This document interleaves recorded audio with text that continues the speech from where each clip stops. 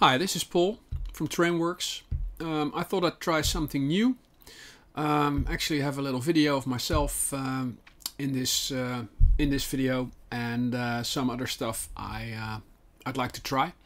The main goal of this video is to explain something about RW or TrainworX tools, which is software that's free now. It's a really handy tool to be able to make some changes to your TrainworX or train simulator setup. And something I want to focus on for today is swapping rolling stock. A problem that occurs a lot of time, especially with Gotthard panoramic route, is that people are not able to run the scenarios because they're missing rolling stock. The scenario will just not, it'll give an error and it will not start. That's obviously annoying. It has to do with the fact that there is a lot of material needed for these scenarios to run. There is a lot of freeware and payware that needs to be installed because of the large amount of AI traffic. It looks great, but it's also pretty heavy on system resources, and obviously you need to own and install all these different assets. Anyway, if you run into problems and you just can't afford or can't buy or can't find the correct rolling stock, there is a way to get around that by changing out engines or even wagons for ones that you do own. So I'm gonna show you how that works. I use RW tools for this kind of thing. I've not been part of the development or anything like that, so I'm just a user, and I just tried it and found that a lot of things are really good with this software. So without further ado, I will start by going into this program and go into the Scenarios tab and then go to Edit Scenarios. You will now get a new window which will on the top part will show you the routes that you've got installed. So for now we're going to choose Gotthard panoramic, and then once you've highlighted that, the bottom window will show all the scenarios that you've got. I've got a lot, obviously. You might not have so many, but you will see all the scenarios that are available for you. So let's say that you found that running the scenario called B3, Autoverladen Zug nach Erstveld, is not running because of missing rolling stock. If that's the case, you can highlight that scenario and go to Edit Selected Scenario. It will now sort of look for all the assets and load that in the system, and it will give you a new window which is quite big. Some people might be a little bit put off or scared by this, but trust me, it's not that difficult once you know what to do. This screen has a lot of information and a lot of buttons and things you can do, but for now we will only focus on swapping out stock. First thing we need to do, or at least I always do it this way, is to clone the scenario with a new name. You can save this to the original scenario if you made the changes, but I like to keep the original scenario and just make a new scenario that clones it, but with the changes that I do. So we start by changing the name. So for instance, we put number 5 behind this, or whatever number you think is suitable, and maybe I will put an X in front of it so that I can find it easily. XB3, Autoverladen Zug nach Erstveld number 5. So I've changed it, and what I'll do now is go to clone scenario with new name. That's the first step that I'm gonna take, so that anything that I'm gonna do, play around with, make mistakes, won't really matter because it will not mess with the original scenario. So I'll put clone scenario with a new name. It will put a note there saying that if you clone a scenario, the scenario itself is saved, and now after that you must make the changes to the rolling stock. That's a separate thing. So I'll press OK. It now says your scenarios property XML has been updated, so that should all be fine, and it will revert back to the screen where you choose your scenario. So again, I go into Gotthard Panoramic, and there should be a new scenario called XP3 Autoverladenzoek naar airslot number 5. That's the one that we have just created. So again, I'm going to open that, edit selected scenario. Excuse me. And it will now open that cloned scenario. Okay, there we go. So what are we going to do now? We want to swap out some engines, just as an example. If we go into this screen, we can see a window called consists. If we click on the top one, it's a loose consist, and it exists of these wagons. Selected consist exists of these 3 wagons. It's just a loose consist. These things are standing around somewhere. And the same goes for all the other things. Sometimes it's just an engine or just a wagon. Sometimes it's a couple of wagons or a whole consist.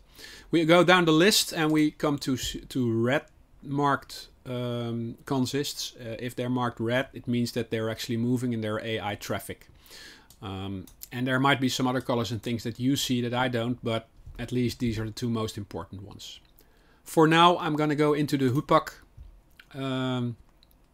consist. This is the Hupak train that will drive by. Some people have problems with the RE485s not showing, so you will see the scenario will run, and for some reason there's a problem.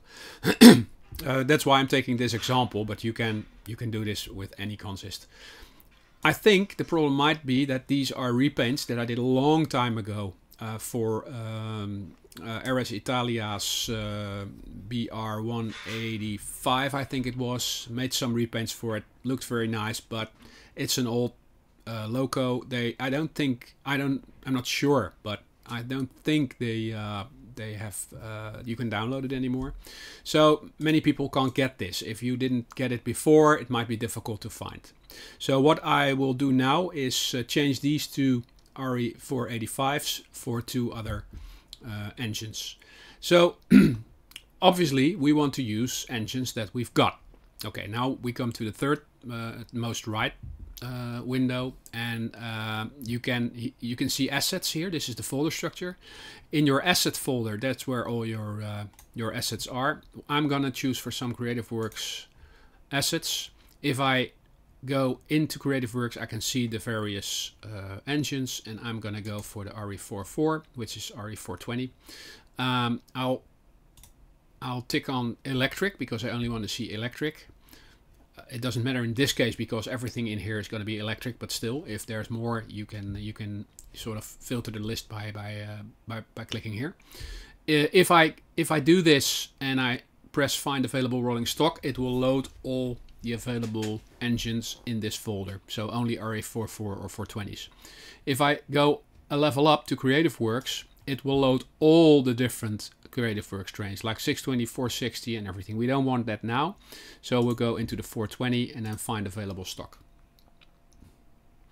You will now see that the list is created with all the RE420s that are or 44s that are available.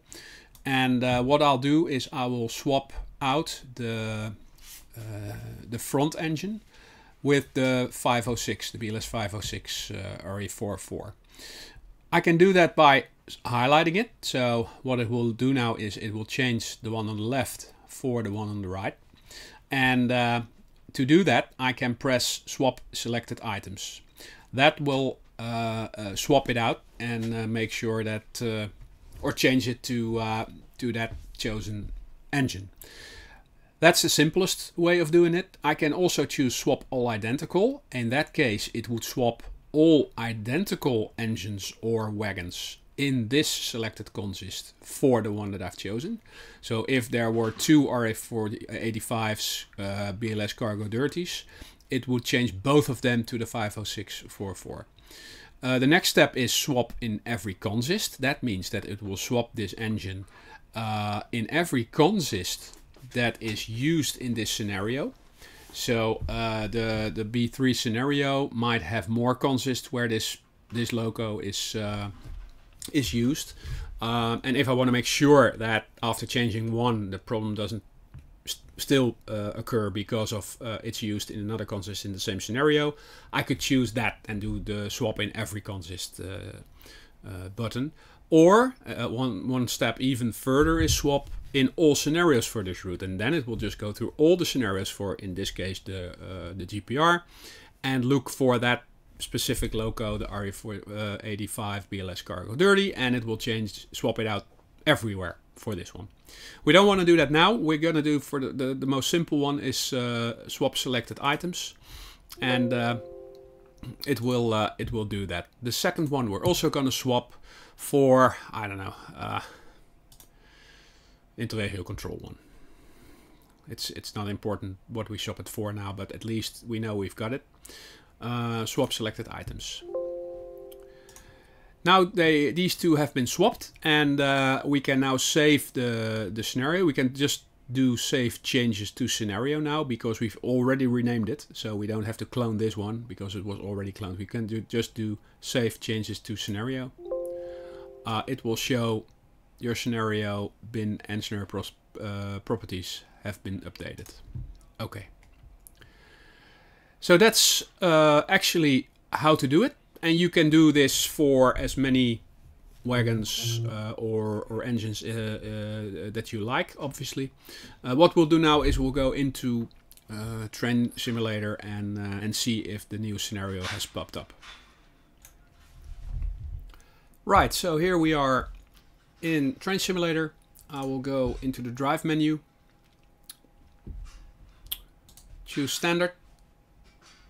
We'll look for Gotthard Panoramic, and there should be a scenario now down here called XB3 Autoverladenzoek nach Airsveld number 5. And now we should be able to start that. Obviously this is not like a test that for me works as it does for you, because mine was working anyway. But the changes you would normally see is that now the scenario will start because of it doesn't have any missing rolling stock anymore. So once the scenario is starting up, you should be okay and should be able to play the scenario without any further problems. So let's just wait until this this one starts up, just for the sake of it, and then we should be ready to go. Okay, sometimes you'll get this. It's actually very good that this happens now. Sometimes you need to, the first time you load that scenario, you need to press edit if you get this, and then save it again. For some reason, it might have to do with blueprints. It mismatches, but after you've done this, it's all okay. So that's an added tip for you to do. It won't happen all the time, but if it happens, it's easy to fix like this. Anyway, this is what I wanted to show you. I hope it helps. If you like it, let me know. If you like me to do more videos like this, also let me know, because I might be able to tell you a lot more about these type of things. It could be RW tools, or it could be something in Train Simulator, or something specific for my trains. Whatever you would like to see, let me know, and I will try and make this a recurring thing. Thank you very much for watching, and I hope to see you next time.